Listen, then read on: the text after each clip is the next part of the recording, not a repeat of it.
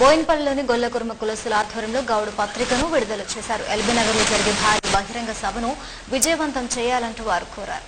హైదరాబాద్లోని బోయిన్పల్లిలోని గొల్లకుర్మ ఆధ్వర్యంలో గోడపత్ర విడుదల చేశారు. ఎల్బీ నగర్లో ఈ నెల 25న జరగనున్న గొల్లకుర్మ బహిరంగ సభను విజయవంతం చేయాలంటూ ఇందులో కోరారు. గొల్లకుర్మలకు అర్ధ సంచారక తెగ కింద గుర్తించాలన్నారు. రిజర్వేషన్ పునరుద్ధరించాలంటూ డిమాండ్ చేశారు.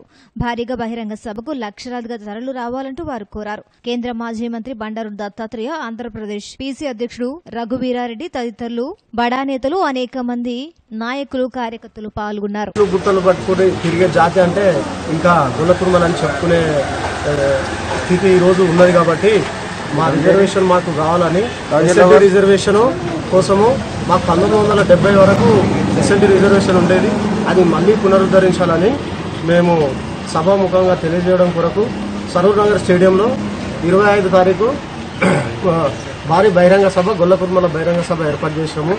ఇది మాకు ఎస్ఎల్టీ రిజర్వేషన్ కల్పించగలరని గవర్నమెంట్కు తెలియజేయడం కోసము భారీ ఎత్తున మా గొల్లకుర్మలు తరలి రావాలని కోరుకుంటూ సెలవు తీసుకుంటాం. గొల్లకుర్మలు అర్ధ సంచార జాతులుగా ఎన్నటి నుంచో గత ఏళ్ల తరబడి నుంచి అర్ధ సంచార జాతులుగా ఉన్నాము. ఎస్ఎన్టీ అంటే సెమీ నోబుల్ ట్రైబల్స్గా అర్ధ సంచార జాతులుగా గుర్తించాలని మేము ఇంతకుముందు 1970 వరకు మా రిజర్వేషన్ కొనసాగింది. ఆ రిజర్వేషన్ పునరుద్ధరించడం కోసమే మేము అడిగే ఈ సభలో అడిగే హక్కు, దానికోసం సభ పెడుతున్నాము. ఈ అర్ధ సంచార జాతులుగా ఉన్నదాన్ని ఇప్పుడు మమ్మల్ని గుర్తించి మా ప్రభుత్వం మా రిజర్వేషన్ మాకు సాధించాలి.